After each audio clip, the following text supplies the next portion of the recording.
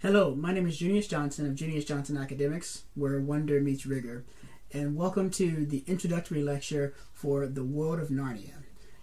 What I want to do with this lecture is I want to introduce you to the study that we're going to be doing over this course for the next 7 weeks, get some of the things out of the way that will be common to what we're going to be doing for the course so that we can spend all of the time that we have together in the live Zoom sessions just reading the books and talking closely about the books. And the first place I want to start is I want to ask the question, why read Narnia at all, especially as adults? I have a 14-week class for kids to read Narnia, and maybe that's a little bit more obvious because after all, they are kids' books, and so that kind of makes sense. But why read Narnia as adults? In the answer to this question, I want to point out that the study of Narnia is not for children. It is instead for those who need to renew the youth of their hearts. Now, this includes children, because hearts age at a frightful rate, and it doesn't take long before one needs to refresh the springs of wonder. But it also includes adults, and I think you'll agree that it makes adults rather the main target audience, for it is in adults that we find hearts that are tired and worn out, or tattered and frayed, or shriveled and hardened. Narnia is medicine for such hearts because it puts us back in touch with our youth. It carries us back to a time when our hearts were young and fresh and allows us to draw strength and wisdom from that earlier time. A childlike heart is the birthright of children, but they lack the wisdom and perspective of adults. But this wisdom and perspective has often come with a lamentable senility of the heart. If we could somehow combine these two, so that we have the youthful heart of the child and the wise soul of the adult, that would be a person well on the way to being truly human. Narnia can help us along that path. So come along with me, and let's tread again the paths of childhood and discover the wild joy of the fact that one can enter another world through a wardrobe, and that nothing is more likely than that there are other worlds everywhere, just around the corner, that it's in fact all in Play-Doh. This journey is not safe. Not at all. But like the one who is Lord over this land of wonders, it is good. That being the case, the question that naturally arises here at the beginning of this study is, what order should we read the Narnia books in? And for this class, we're going to read them in publication order. But we need to deal with the fact that almost any set you can buy these days, unless you can find a used set, they're going to be printed in a different order than the order that they were originally published in. They'll be printed in a chronological order of when that book happens internal to Narnia's timeline. And there's a belief that this was what Lewis intended. And this belief is based on two pieces of evidence. The first piece of evidence is a letter that was written to a child, an 11-year-old boy, on April 23rd, 1957. This boy was having an argument with his mom. He'd already read Narnia once, and he realized that the books were out of order, and he wanted to, for his second reading, go back and read them in the order internal to the world. It's a very understandable thing. I myself did this as a child. I reread them in that order.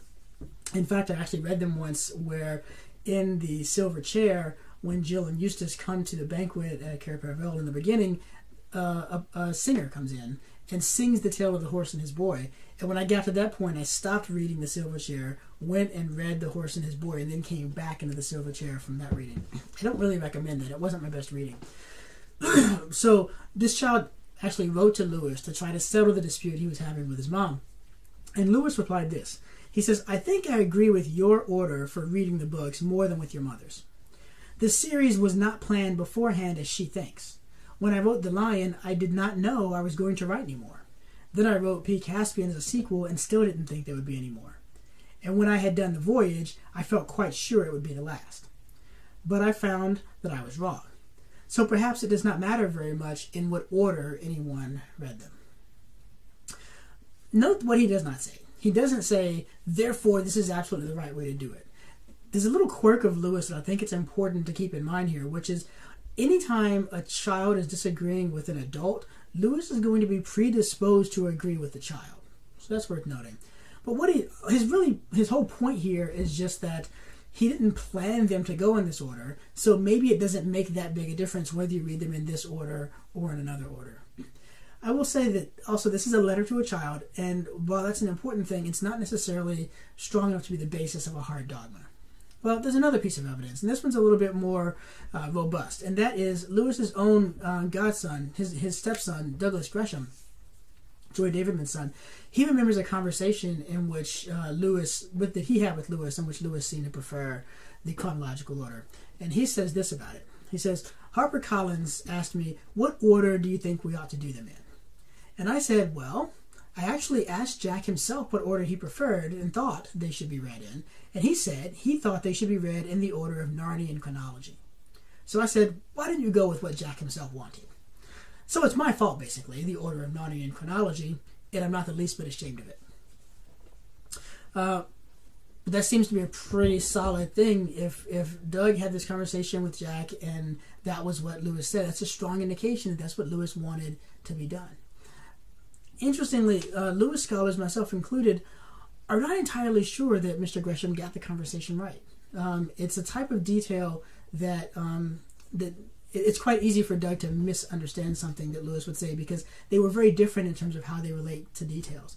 But the big point here is that both of these pieces of evidence, whatever we say about them, what we're after is trying to figure out what was C.S. Lewis's intention. How did the author want these books to be read? What I find interesting is that Lewis scholars, including myself, pretty much universally agree that publication order is the correct order and not the Narnian chronology. Well, that's strange. Why don't we just accept these two pieces of evidence as this is what Lewis thought and be done with it? What's really at stake in this? And I would argue that quite a bit is at stake because there are internal considerations to the books. And here's a couple of examples of what I mean.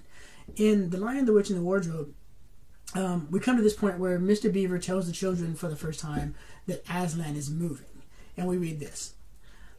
They say that Aslan is on the move, perhaps has already landed. And now a very curious thing happened. None of the children knew who Aslan was any more than you do. But the moment the beaver had spoken these words, everyone felt quite different. Well, friends, if you've read The Magician's Nephew, you know very well who Aslan is. You know him as the creator of Narnia, as the lord of that wood. You know him as someone who can give out quests for children to do things. Right? So when you come to this moment in The Lion, the Witch, and the Wardrobe, it's completely emptied of its power. If you come to this book first, then you feel the power, because when Lewis goes on to describe the way that name affects each one of them, it ignites a fierce curiosity in your soul to know who this Aslan is and why he's so important and why he should affect us in this way. In fact, that gets to the second point I want to make, which is that a prequel isn't the same thing as a book that was written before another. Right? If I write The Fellowship of the Rings and then I write The Two Towers, besides being a plagiarist, there's a relationship that holds between those two things where when you come to The Two Towers, I expect you to know what's in The Fellowship of the Ring. But when you're reading The Fellowship of the Ring, I don't expect you to know what's in The Two Towers. Now, what if Tolkien had written them in another way? What if he had written The Two Towers first and then had written The Fellowship of the Ring as a prequel to The Two Towers? Well, he would have written The Fellowship quite differently in that case, because he would expect you in reading Fellowship to know everything that had happened in Two Towers. And that changes the way you interact with what he has to say, and it changes the way he wants to present what he has to say. We can see this at work in The Magician's Nephew when he says things like, he's the Professor Kirk who comes into other stories, or this is the story of the beginning of all the comings and goings between that world and ours. That's not the right place to start. It has a very different impact on the reader. It actually has a very different literary mode than reading them in the publication order. And this other point, this last point I'll make about this is a little bit subtle, but I think it's an important one. It's acknowledged that there are consistency issues in the Narnian books, and these issues are there because Lewis often thought he was writing the last book. As we saw in that quote above, for at least the first 3 books, every time he wrote a book, he thought, this is it, this is the last one. So he hasn't planned what's going to come later, and you see him saying things in the earlier books that are contradicted in later books when he goes to actually flesh out that particular piece of information. Now, I think that it is these consistency issues are much less disruptive to your reading if you take them in publication order than if you take them in chronological order. It's easier to see the world developing and the author's understanding of the world growing if you take them in publication order versus putting them into chronological order. You're starting with a very fleshed out, mature understanding of Narnia and then going back to a very nascent and very youthful understanding of Narnia. And that's quite a disruptive experience I found as a reader. The literary experience is quite different. And I say this as someone who has read the books in every imaginable order. So it's not that I've tried it, and I've read them multiple times in chronological order, and they don't have the same hook. They don't grab me in the same way, and they don't have the same weight to them as they do when I take them in publication order. So again, why take all those things over and above what Lewis thought? Well, friends, Lewis was a literary scholar. He was a literary critic by training. It is not possible that he was not aware of the types of literary considerations that I've just brought up. And it's also not possible that he not care about them. I've had conversation with several Lewis scholars about this, and the consensus seems to be that we think Doug must have gotten Lewis wrong because we think that Lewis would care about just these types of questions and that he would be aware of them. And so in unguarded moments, he would be permissive and say, yeah, read them however you want to, that's fine. But if he really sat down to lay out what's going to be the best experience of the books from a literary perspective, my opinion and the opinion of the Lewis scholars I know is that he would have come down on the publication order. And for that reason, that's the order that we're going to read them in. Okay, now the last thing I want to talk about is I want to talk about Aslan's purposes for Narnia. Why did Aslan create Narnia? What's it for? And that's going to lead into a discussion of what our purposes are in reading Narnia in this course as well. And the first thing that I want to say about Narnia, well, the first purpose I think Aslan has for this land is he intends for Narnia to be a teacher. Look at what he says to the children in The Voyage of the Dawn Treader. Lucy says, it isn't Narnia at all. This is when they've been told that Edmund and Lucy have been told they can't come back, and Lucy bursts into tears. And she says, it's not Narnia at all. It's you. We shan't meet you there in our England. And how can we live never meeting you? But you shall meet me, dear one, said Aslan. Are you there too, sir? Said Edmund. I am, said Aslan.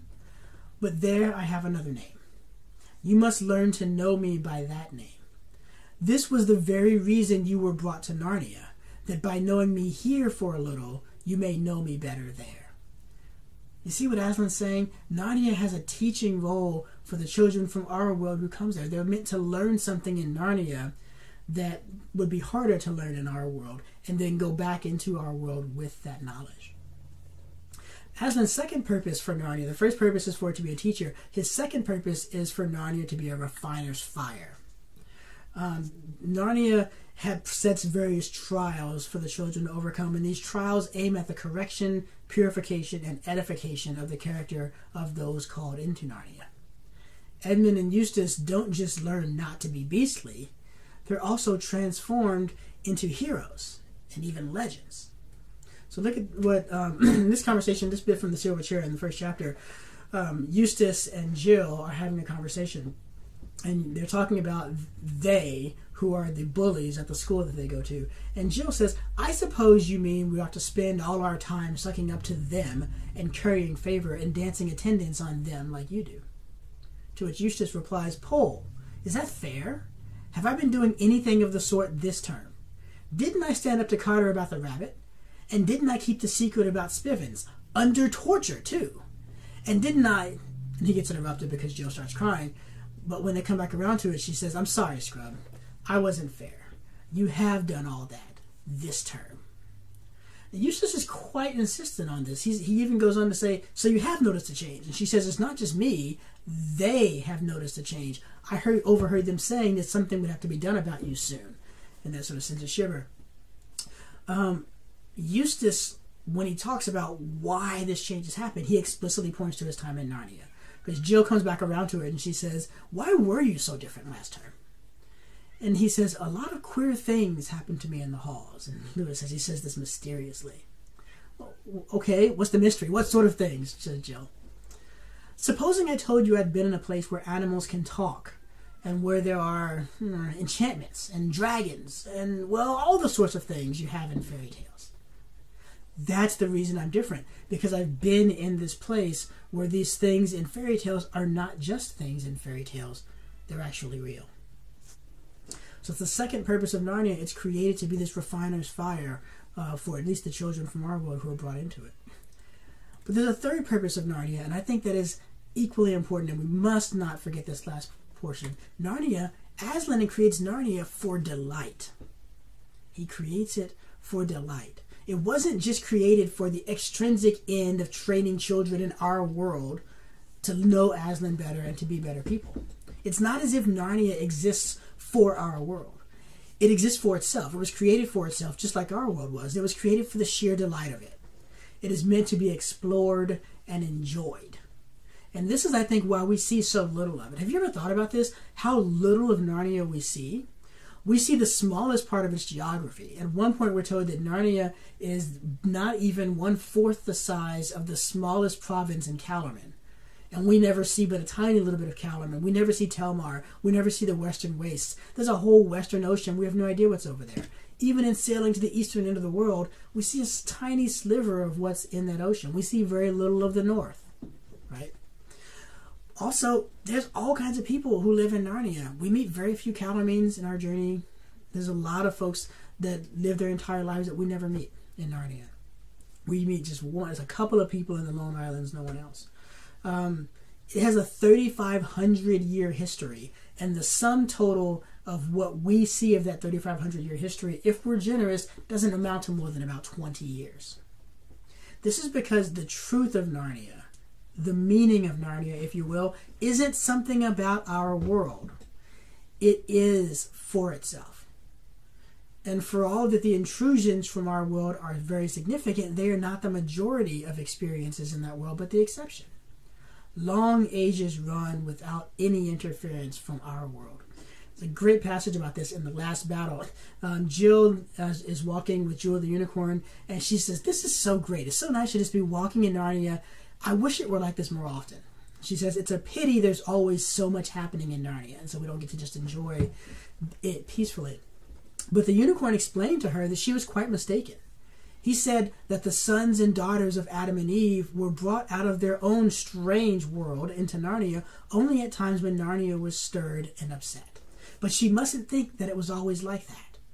In between their visits, there were hundreds and thousands of years when peaceful king followed peaceful king till you could hardly remember their names or count their numbers.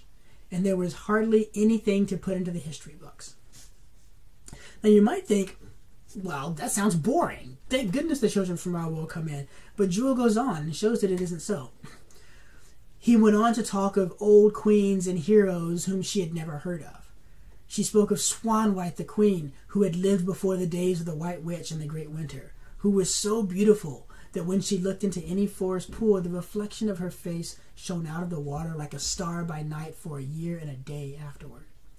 He spoke of Moonwood the hare, who had such ears that he could sit by Cauldron Pool under the thunder of the great waterfall and hear what men spoke in whispers at Cair Paravel. He talked of whole centuries in which all Narnia was so happy that notable dances and feasts, or at most tournaments, were the only things that could be remembered, and every day and week had been better than the last. And that is very interesting. That description of every day being better than the last is very similar to the way Lewis will describe heaven as life after death in Aslan's country at the end of the last battle. It's a book in which each chapter is better than the one that came before it. So there's something heavenly about Narnia's existence. Narnia participates in the joys of heaven in between the times when the children from our world are coming into Narnia. And so Narnia exists for itself and for delight, and not just to be a teacher and to be a refiner's fire. So if these three things are Aslan's purposes for Narnia, then our purposes are going to mirror Aslan's purposes in this course. Narnia is a teacher for Aslan, and so it will be for us. We'll be looking at how Narnia holds up a mirror for us to see in our lives what we would normally not see. Just as Aslan thought it would be easier for the children to get to know him in Narnia and then come back into England and know him better there, likewise, we're going to come to Narnia to look for things that it's hard for us to see in our everyday lives in this world, but that Narnia can make clearer for us, and then we can return to our world and recognize those things in our world as well. Just as Narnia is a refiner's fire, we're going to ask, how does Narnia challenge us to change who we are, to leave behind beastliness and become something heroic and decent instead? And to that end, the encounters where Aslan is judging the children, where the children come face to face with him and have to give an account of themselves before Narnia, are going to be very important for us. And we're going to put ourselves before Aslan, and we are ourselves going to be judged by Aslan as the children are being judged. And then, again, Narnia is for delight.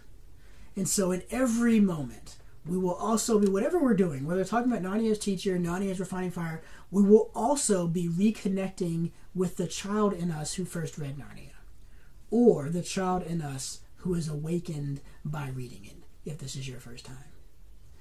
This journey we're going on here in this course is above all a journey of joy. So welcome to the world of Narnia, and welcome to this joyful journey we will take. I'm very much looking forward to our sessions together, and I can't wait to get started. You can join us. This is when the course is going to happen. If you haven't registered for the course yet, this is when you can register for the course. You can go to academics.juniusjohnson.com/courses/World of Narnia and sign up for the course. Registration closes March 25th, so sign up soon, and I hope to see you there.